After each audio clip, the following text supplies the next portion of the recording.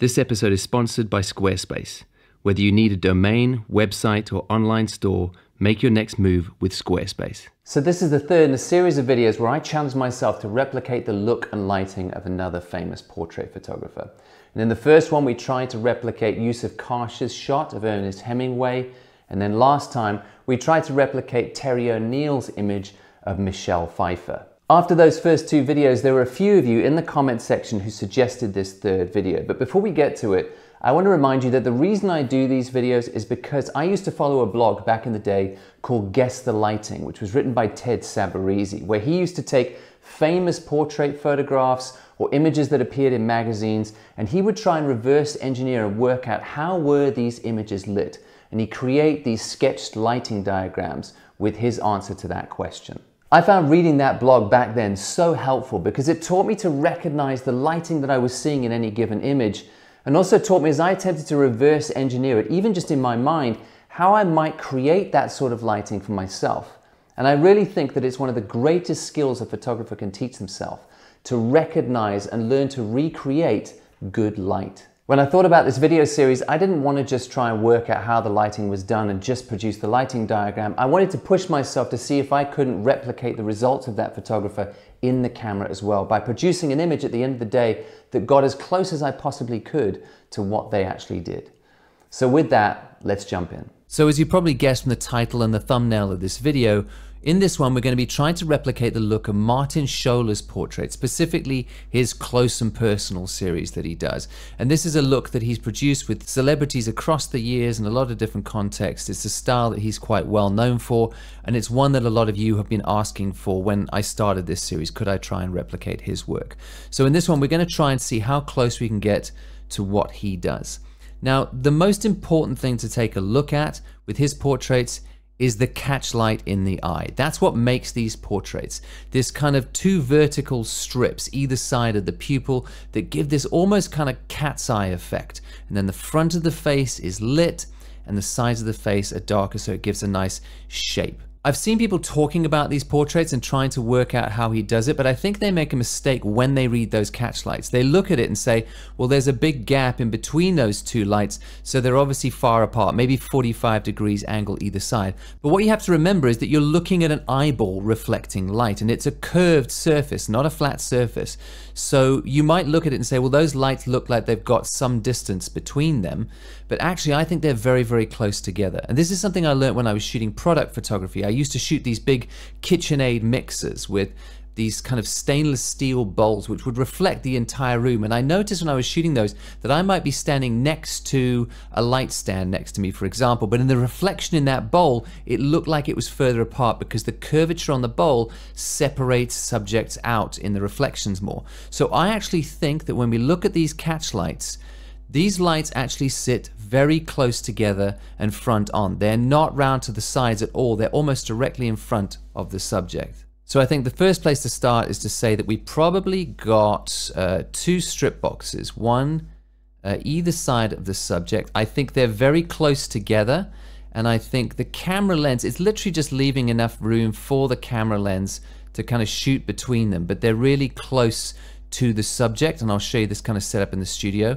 I also think that these lights are gridded because I don't think he wants a lot of spill round to the side. He wants the light to be on the center of the face here and not to be bleeding round to the sides.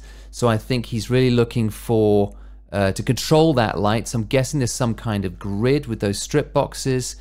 And I'm also going to guess that these lights are constant lights because honestly, even if they're not, I'm going to be using constant lights because it would be horrible to have to sit in front of these lights being so close and directly in front of your face and flashing in your face bright all the time.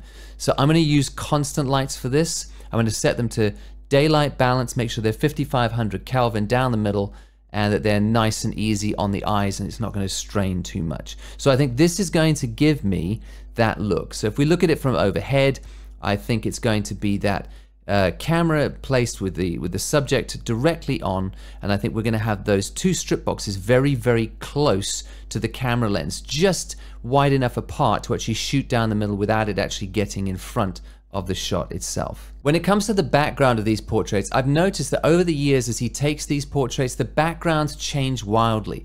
Sometimes they're light backgrounds, sometimes they're darker backgrounds, sometimes it's kind of a mid-gray, sometimes they're cooler in color tone, sometimes they're warmer. So I'm going to give myself that same freedom today to try and find a background that I think will suit my subject and to not be too rigid or strict about it. I'm thinking I'll probably go for a slightly lighter background because he's more commonly shooting with a lighter background, but I'm not going to stick to that rigidly. In fact, maybe I'll even decide to do a couple of different options. But if you look, one of the common features of his background is that the bottom of the background is usually lighter than the top of the background. In fact, if I quickly just color pick here, you can see this is the color of that bottom of the background. And if I color pick the top here, you can see that that is the color of the top. So there's quite a big difference top to bottom. So what I'm going to do in this case is I'm also going to make sure that I'm going to have a light behind my subject. So down the bottom, behind the subject down here, there will be a softbox of some sort or a little light panel, I'm thinking, that will throw light upwards onto the background so that it's lighting from the bottom up, giving sort of a similar look, that kind of light to dark, bottom to top. And because I'm going to aim for a lighter background, I think what I'm going to do is just pull my subject away and just use a white wall behind them and have that light at the bottom just to light it up a little bit from bottom to top, but not so much that it blows to white. I'm still going to keep it sort of a light gray, or at least start with that sort of style and see how I go. Then the other thing to notice on these portraits is that on the side, the cheeks and the sides of the head are pretty well sculpted. You can see that there's some nice shadow in there to kind of shape the face. So I think what's happening is that Schoeller is using some kind of either black cloth or flags on the side of the subject to kind of suck some of that light out so that it doesn't bounce in. If there was anything white on the side, it would just come back in and fill these cheeks and the sides of the face. I think he's making sure that there's black flags, black muslin, black velvet, something to just suck that light out and keep the shape on the face. In terms of focal length, he's obviously using a longer focal length and filling the frame with the subject's face. But you can see that it's a longer focal length because there is no distortion. If this was a wider angle, the face would really start to distort and the shape would change. I think he really wants it to stay natural and neutral looking, no stretching to that face. So for me, I'm probably going to use my 85mm prime lens. It's a Sony 85mm 1.8. I'll show you in the studio. It's nothing super expensive, but I think it's really going to get the job done for this style of portrait. And in terms of the aperture, I'm not totally sure yet, but it looks quite wide open. So I'll probably start at 1.8 or f2 or something and see if I can't get the same kind of look where you can see that this plane of the face, the eyes and the nose and the mouth and the chin, this is all definitely in focus. But by the time we get to the ears and all this hair at the back, it's out of focus there as well. So what I'm going to do is play with a few different aperture settings and see if I can get the similar kind of fall off where the whole of the front of the plane of the face is in focus and it just starts to drift out by the time we get to the ears. And I think that's enough for us to go into the studio and try this setup and see if we can get it dialed in. Okay, so I'm here in my little garage studio. I'm going to show you the setup as I've got it. So if you look here, I've got my little mannequin head just sitting there with those two strip lights right in front. Let me slide around the side just so you can see what I've done. So this is the mannequin head. From this side, I've got two gridded strip boxes with LED lights facing my subject. It's very, very difficult to see at the moment if I've got the catch lights right, because obviously the mannequin head doesn't really have shiny eyeballs. So I'm going to have to check that out when my subject sits in here. On the floor, on the back, I've just got a light panel that's lighting the background from bottom to top, like we said. So if we come around this side and sort of see from the angle of the camera, you can see that sort of bottom to top, background's lighter at the bottom, darker at the top. I might dial it in, I might put some more light in, less light in, depending on what sort of gray I want. But to me, the sides of the face look well sculpted and the light down the middle looks pretty good. The camera here is my Sony a7R IV, if this little camera focuses, there we go. And you can see the settings on the camera there are 1/250th of a second. At f2, I think is about the right depth of field, where the ears are falling off a little bit. but the front of the face, the whole plane of the front of the face, the nose, the eyes, the mouth, all in good focus. And I'm on ISO 200, and that looks pretty good to me. The lens on the front is just the Sony 85mm 1.8. It's a really affordable lens actually for the amount of quality you get out of it, so it's a really good buy. And then the only other thing is that I've got these black flags on the side, like I said, so these pop-up black backgrounds, which I'm basically creating a little booth. I've got one on this side as well, which I've just pulled away so I can get around to show you, but I'm going to pull that right in as well and just create like a little booth in there so you can't see. Let me pop this up properly. So my subject's really going to sit inside this booth, black flag, right down the middle there. And you can see these two modifiers are really, really close together. I've just got enough space to get that lens down the middle because I think that's what he's doing, getting the lights as far around the front as he possibly can. Then just to mention the LEDs I'm using, I didn't actually have two LEDs that took Bowens mounts that were the same light. And it was important that they're exactly the same light because I don't want one brighter than the other or one a different color temperature than the other. But I've just been sent these little Zhiyun Molus 100s where you can actually dial in the color temperature there. So you can see I've got it on 5500 Kelvin, which is daylight balance at 30%. And this other one is exactly the same. There we go. So we've got two lights, exactly the same LED lights.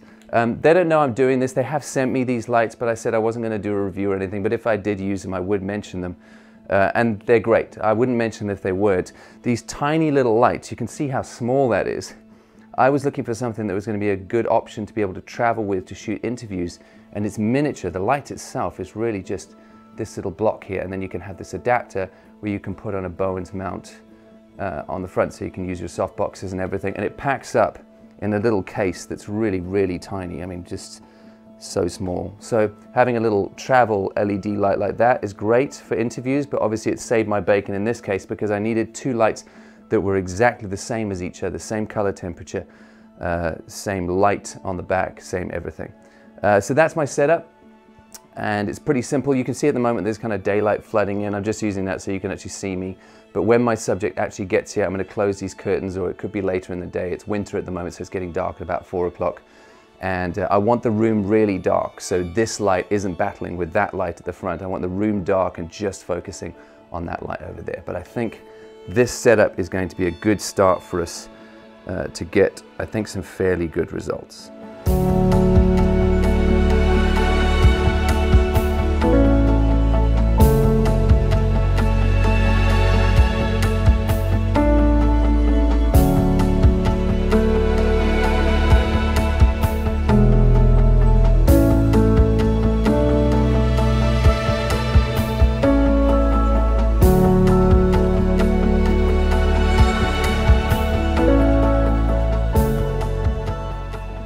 So I only ended up taking about 15, maybe 20 shots in total because from the first minute the lighting was pretty much there. I think we got it right in the diagram and in the planning stage. So this is, I think, the better of the shots that I took, and this is the one that we'll quickly edit to final. And the point with this is there shouldn't be too much retouching. This is a gritty style of portraiture, so it should be a very, very quick edit.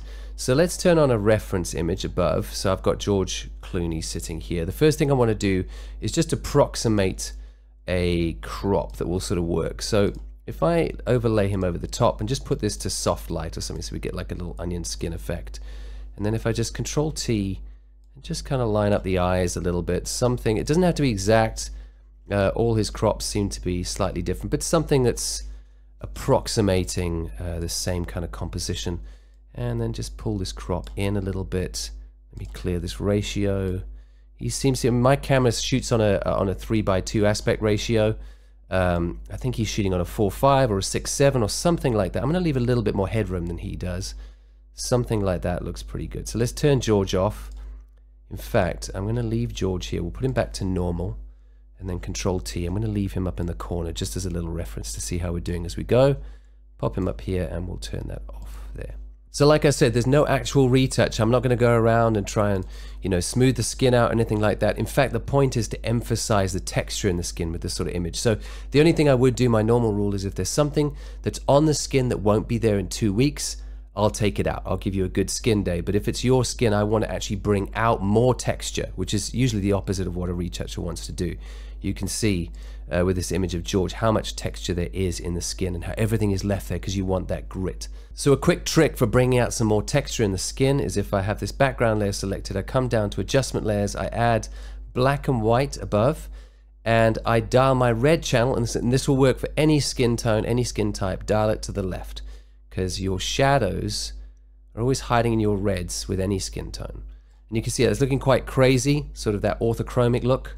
And what I'm going to do then is change the blending mode of this layer to soft light. Looks a bit too strong to me, so we're going to dial this down. Let me put my reference layer on above, and all I'm going to do is dial this up, make sure my black and white layer is selected with my opacity at 0. I'm going to just start to dial it up until I'm getting a similar kind of amount of nice shadow detail and nice skin texture. Obviously Vlad has much better skin than George does. He's a younger man, so you know I'm not going to go quite as far, but something like 30, let's just leave it at 30% on here. That looks pretty good to me. Let's turn George off. Next thing I want to do is just a little dodge of those catch lights because it's the feature of the image. So when I dodge, which just means to paint in a bit of brightness on the image, and this is a technique that goes back to the days of film. My personal chosen technique is to do an adjustment layer and add a curves layer above. And I'm not going to change the actual curve, but I'm going to change the blending mode of the curve to screen. I'm moving fast with this. I've got whole videos on all these techniques in my retouching series. You can go check it out. I am going to make sure that my mask is selected. Control I to remove that effect, fill the mask with black. I'm going to take a brush, nice soft brush, 3% flow so I can paint this effect in slowly. And I'm going to just zoom right in on the eye. Now this is a good time to talk about this catch light because you can see the grid that I'm using in this catch light. The softboxes that I have, this is the grid that comes with them. It's this kind of fabric sort of egg crate material, which means that you can see the grid in the eye. I have a feeling Schoeller is using something like a sort of more mesh-like grid, which makes it more invisible in the eye. I tried to take off the grid and shoot without, but it just ended up killing the shadows because it just wrapped around the face and I wanted to keep the shape. So it was a bit of a compromise. I don't feel like it's a mistake. It's the only softbox, long softbox like this with a grid that I had available. So it's what I had to use. And it doesn't bug me that much. You have to really zoom in to see it. But this was something where I think it's slightly different to his. But again, you have to pixel peep to see it. So all I'm going to do is with this effect, I'm going to paint in, I'm on black at the moment. Just watch this. If it's on black, you're not going to be doing anything. So X to flip it. And I'm just going to brush in that catch light. The thing with using monoblocks and strip blocks is you get a hot center and it doesn't always extend all the way down the modifier. So I just want to make sure that I get all of that long catch light in and make that catch light really pop. Going to do the same to this other eye. Just painting down, dodging up those catch lights. There's lots of ways you can dodge.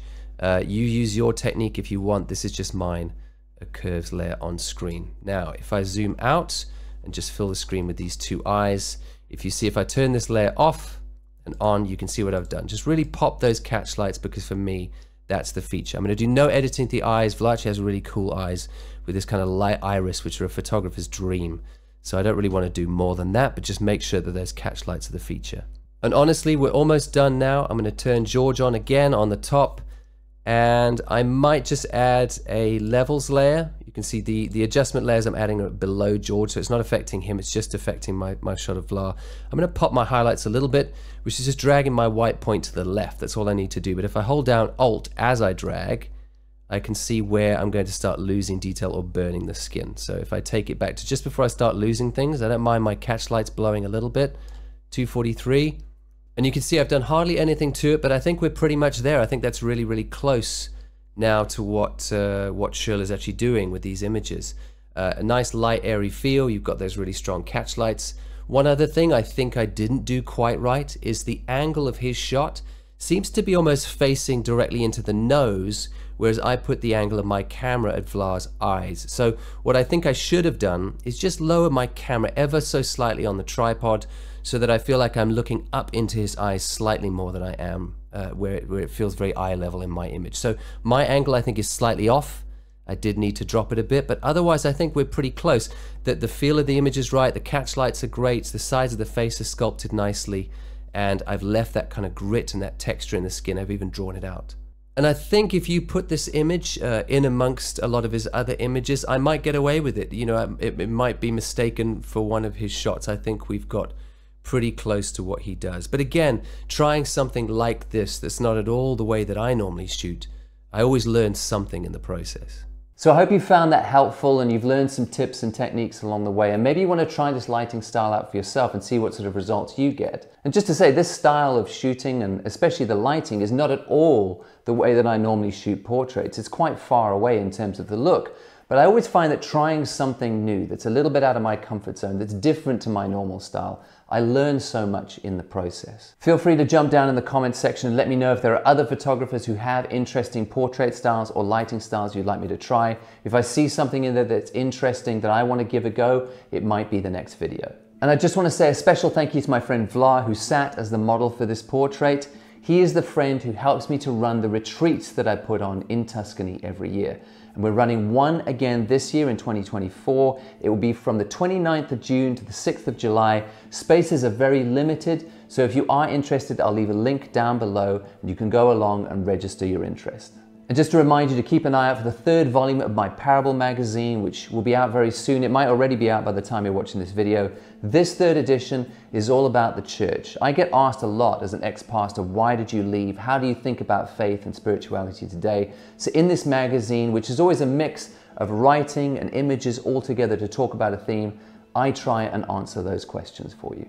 And lastly, thanks again to Squarespace for sponsoring this episode. If you need a website or a domain, they're a fantastic option. I've used them myself as my website of choice for over 10 years now. One of the pieces of advice I was given a few years ago is how important it is to have a newsletter, which is something I hadn't paid much attention to before that, so that you can let that core following of yours know about events and about magazines you might be bringing out or books, because social media can be very, very fickle and doesn't necessarily reach even your own audience. For example, I have a bunch of events and talks and magazines and retreats coming out this year, and it's always that newsletter that hears about those things first. So if you'd like to get signed up, I'll leave a link down below. And I use Squarespace to put that newsletter together and to send it out. And it couldn't be simpler. I can just drag in text blocks and image blocks and keep the look of that newsletter really, really clean, and it matches my branding and the style of my website. And when people subscribe, they can go and put their email address into the little subscription block. They'll even get an email asking them to confirm, making sure they definitely want to subscribe. And when I send that email out, I get a little report saying how many people it's arrived at, how many people have clicked and opened and actually read that information. And I find it's a great way to communicate with your core audience. Start your free trial today at squarespace.com and go to squarespace.com/Sean Tucker to get 10% off your first purchase.